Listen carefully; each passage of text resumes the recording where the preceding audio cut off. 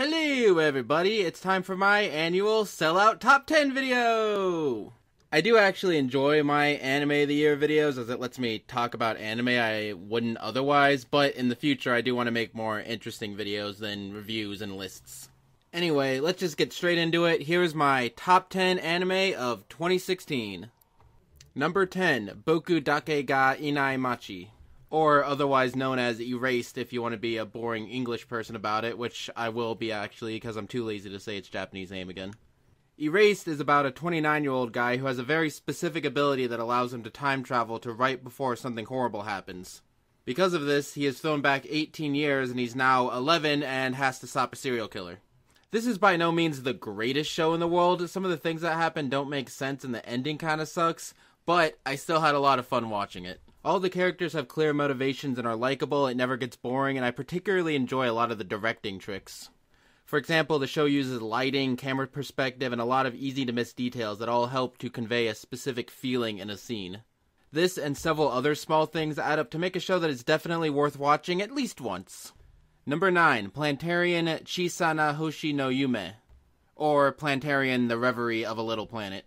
It wouldn't be a complete Fireboy list if I didn't include an anime that Key was behind, but they tend to be behind anime that I really like, so what do you want me to do? Anyway, the short series starts off in a post-apocalyptic future where the main character is looking for supplies in a rundown city, during which he meets a sentient robot named Hoshino who used to be a service robot in a planetarium. The strongest aspect of the series for me was Hoshino's character. Being a robot, she offers an interesting perspective on the post-apocalyptic world and what life and death mean for her. She also forces the main character to think more deeply about his life. And on top of all this, Hoshino is also just really adorable. Another thing I really enjoyed about this anime is that instead of being a regular TV anime, it was actually streamed online.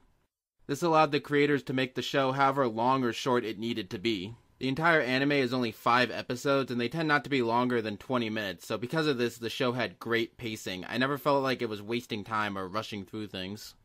So, with all these things put together, it's a very short and sweet show. Number 8, ReZero Kara Hajimaru Isekai Seikatsu, or ReZero for short. For the two of you that don't know already, ReZero is about a dude named Subaru who gets thrown into a magic world and gains the ability to travel into the past to avoid adversities.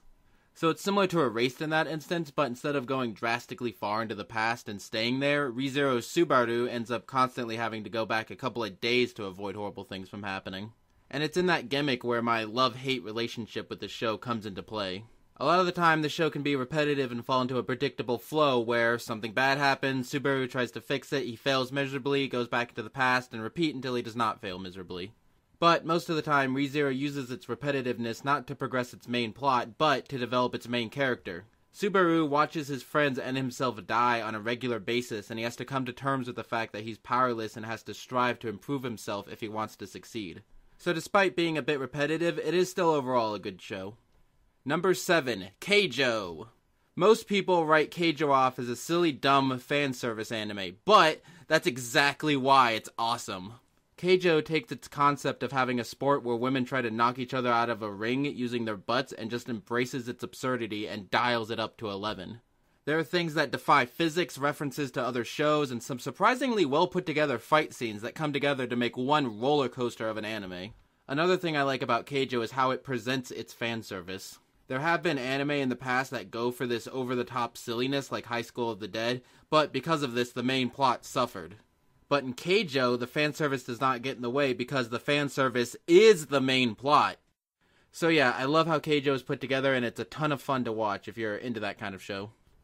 Number 6, Yuri on Ice.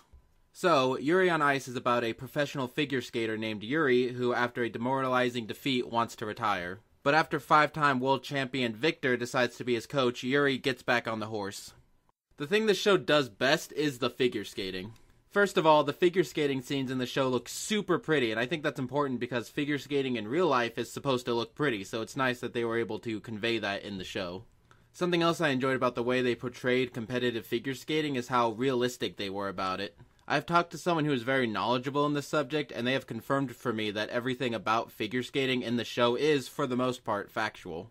Like how the scoring system works, how the events are put together, and a ton of other little details and references to real-life figure skating. but it was still well explained and interesting enough for people who know nothing about figure skating like myself to still enjoy it. In addition to the skating, Yuri on Ice also has a major theme of love, like different types of love and different ways love can be expressed. And this passionate emotion flows nicely back into skating, which is very passionate and full of emotion. There were some parts near the middle where the story slowed down and the animation looked kinda sketchy, but most anime companies fix up the animation when they release the series on Blu-ray. And overall, I did enjoy Yuri on Ice. It's worth a watch whether you like figure skating or not. Number 5, Sakamoto desu ka? Or in English, haven't you heard, I'm Sakamoto. I'm not actually Sakamoto, it's just the name of the show. You know what, whatever, just move on.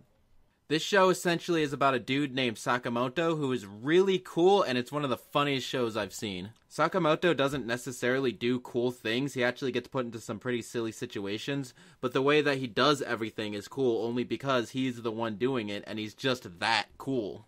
No matter what happens to him or what he does, he somehow finds a way to do it cool. So the show's comedy has a build-up where the viewer's wondering how Sakamoto is going to do a certain activity in a cool way, and it always happens in the most unexpected and hilarious way. The story also has another layer in the story arc that a lot of the side characters go through. Nearly every secondary character at first tries to be just as cool as Sakamoto before they realize they just can't. But sooner or later they accept the fact that they can never be as good as Sakamoto and just try to get as close as possible. And I really like that message of there's no way to be perfect, but that doesn't mean you shouldn't try. And all of this comes together to make one of the funniest and most interesting shows of the year. Number 4, Mob Psycho 100. The plot of the show is quite complicated, but if I had to boil it down to one idea, it's about the main character Mob, who despite having psychic powers, only wants to make friends and fit in. Mob has all these powerful psychic abilities, but he realizes that as cool as they may be, they don't impress people, and especially not his crush. So instead of trying to train his powers, he instead focuses on trying to improve himself in other ways that'll help him to better connect with people. And what I said is not even half of what goes on in the show. Mob and his friends fight ghosts and evil organizations, a lot of the side characters in the anime go through character arcs, and a ton of other stuff. But everything ties into its central theme of trying to improve oneself. Oh, and before I forget, the show has amazing animation. Not in the sense that everything is detailed and moves naturally, but in the way that it's good at conveying an emotion in a scene. Characters go out of proportion and backgrounds change in art style, all to express a tone in a scene. This comes out particularly in the beautifully animated fight scenes. So overall, it's definitely worth a watch if you like pretty animation and human psychology. Number 3, Fate Clade Liner Prisma Ilia 3rd Ray. So if you've seen my previous Anime of the Year videos, you would notice that last year's Fate Clade Liner season was not in it, where all the other seasons have made it into one of my lists. The reason for this was simply that Second Way Hurts wasn't what I enjoyed out of the Fate Clade Liner series. It was mostly a slice-of-life comedy, and while I do enjoy that genre, what I like about Fate Clade Liner is the cool fight scenes. Even the fights that were in that season were predictable and boring to me. None of these things can be said about Third Ray. It cuts all of that nonsense and gets straight to what I love about the series. It starts off the first episode with Ilya and the gang going to a parallel world and having to fight this evil organization. And from then on, the plot gets crazier, there's a lot of beautiful fight scenes, and lots of references to other Fate series. This is what I love about the series. There's still little bits of lighthearted comedy, but they are welcome because they're not too long, they don't get in the way of the main plot, and only act as a short break. So I'm really happy that Fate Clade Liner is still great! Number 2, Flip Flappers. Flip Flappers is kinda crazy, but simplified down, it's about the main characters Kokona and Papika going to these bizarre alternate dimension-like worlds to collect wish-granting jewels. And it's these worlds the characters explore and how they interact with them that makes the show so infinitely fascinating. First of all, these worlds are incredibly diverse. There's an eerie ghost-infested world, and there's also a world that has a futuristic robot city, just to name 2. And the tone of these worlds greatly impacts the tone of the episode, even down to the art style. The episode that has the ghost world is something that would be straight out of a horror movie, and the futuristic robot cities world has a lot of callbacks to classic action and mecha anime. It's all these different worlds and different situations that go a long way to flesh out the characters in the show. Each world brings out another aspect of a character or the relationships with others. By the end of the story, I knew a lot about each character and they felt like real people. And lastly, because a lot of the things in the show are unclear or can be left up to interpretation, it facilitates a lot of discussion. While the show was still airing, people were talking about the deeper meaning behind the worlds and the characters. And I'm sure as people have more time with the show, there will be more things to be talked about. If you're interested in this kind of discussion, I've linked to a compilation of a bunch of articles and posts in the description that I would recommend reading. After watching the show, of course. So Flip Flappers is for sure worth checking out. I know I'll be rewatching it several times in the near future.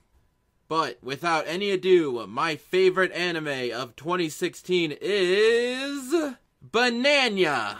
This anime had amazing visuals, a perfect soundtrack, and memorable characters. I cried during this because I knew there was never going to be a better anime than Banana. Okay, but seriously, as amusing as the Banana Cat anime is, it's unfortunately not my favorite anime of 2016. For real this time, my favorite anime of 2016 is Ansatsu Kyoshitsu, or Assassination Classroom. When I narrowed down my list of anime I saw this year down to my 10 favorites, I asked myself, out of all these, what is the one that I can consider one of my all-time favorites? What is really going to stick with me and I can think of fondly years later? And after I answered that, it was pretty clear, it's Assassination Classroom.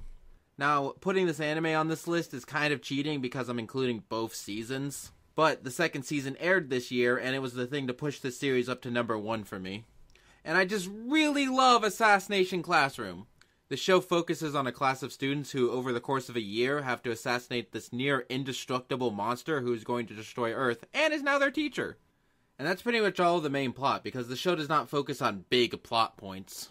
The real thing it focuses on, and where it shines, are the characters. There are 28 students, the teacher, and a couple other side characters who over the course of 47 episodes slowly grow and develop. So by the end, everybody's so different from how they started out, and the show did it in a way that felt natural. And in addition to the series-wide progression, most of the characters also get backstories and large moments where they change and grow as people.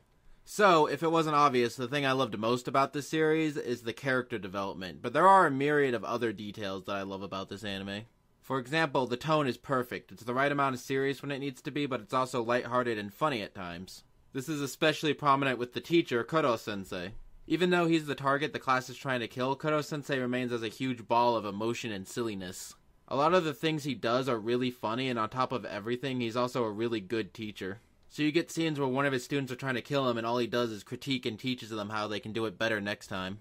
I'm rambling at this point, but also the visuals of the show are amazing. The directing and the animation itself come together to really sell the tone of each scene.